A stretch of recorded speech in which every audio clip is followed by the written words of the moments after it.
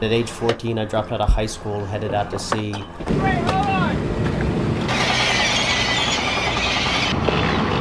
I was working at the height of industrialized fishing, so our boats were ripping up entire ecosystems with our trawls, using ever more efficient technologies to chase fewer and fewer fish further and further out to sea.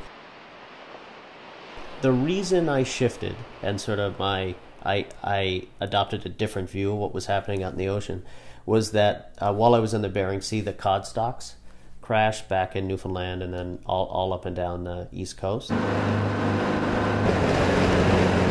that's when sort of the search for sustainability started. I had to figure out essentially a strategy of resiliency and adaptation to these new times.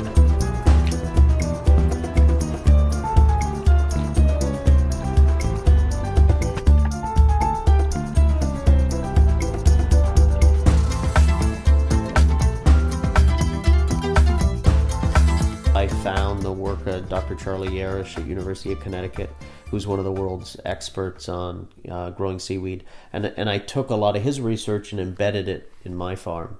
And that's how we got to this sort of 3D model. Kelp are just very beautiful organisms. They have a lot of different uses besides being important for ecosystems and biological diversity. They also have a very good economic value. It's a win-win. Just imagine. It's a very effective carbon sink. Nitrogen is sequestered, phosphorus is going to be sequestered there, and so we're doing something that's good for the environment.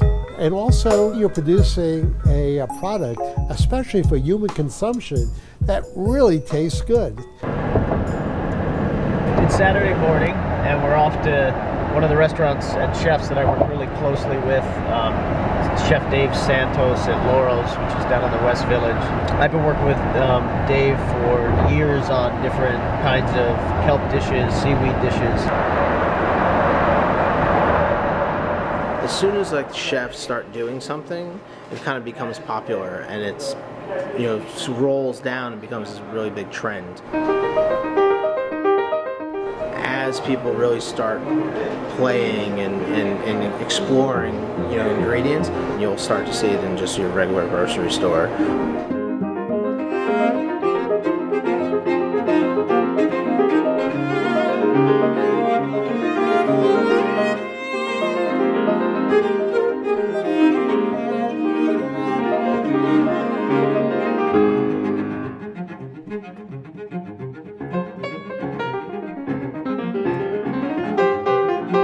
I think the proof is in the science of it, you know, and if it has all these vitamins, minerals, benefits, it just makes sense, you know, it makes sense. And not to mention the environmental effects that it has are so beneficial on top of that already. I mean, I think it's a no-brainer that it should be the next superfood. One mistake that didn't happen.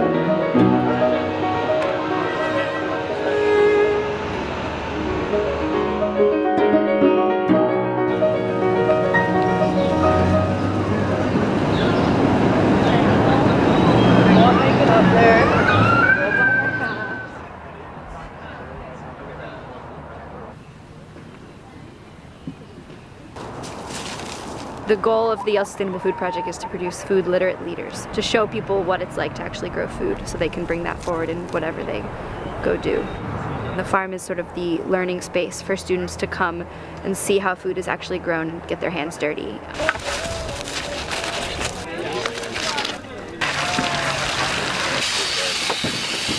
The kelp, it's in a solution. We spray it on a lot of our seedlings when we first put them in the ground, and it provides them with the phosphorus and the nitrogen and other micronutrients that they may need to grow. So the idea is really to close the nitrogen loop. So I'm growing kelp in Long Island Sound, soaking up nitrogen, then taking it comes back here to the Yale farm, gets used to grow all these wonderful vegetables, and then that nitrogen makes its way back into Long Island Sound. And we really are creating a bridge between land-based farming and sea-based farming.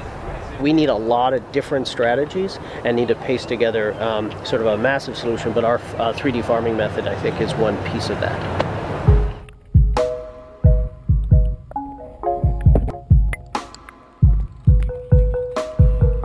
what's happened over the years is my oysters and my seaweeds now have really taught me a lot about how we need to change our relationship to the oceans. There are elegant solutions out there. My job is to figure out what Mother Nature's created already and grow those. So hundreds of millions of years ago, she created these two technologies that are stunning, that mitigate our harm in terms of climate change, in terms of overfishing, in terms of nitrogen pollution, seaweed and shellfish. I use those technologies to help mitigate these, huge challenges we face, and also at the same time, help create jobs and feed the world.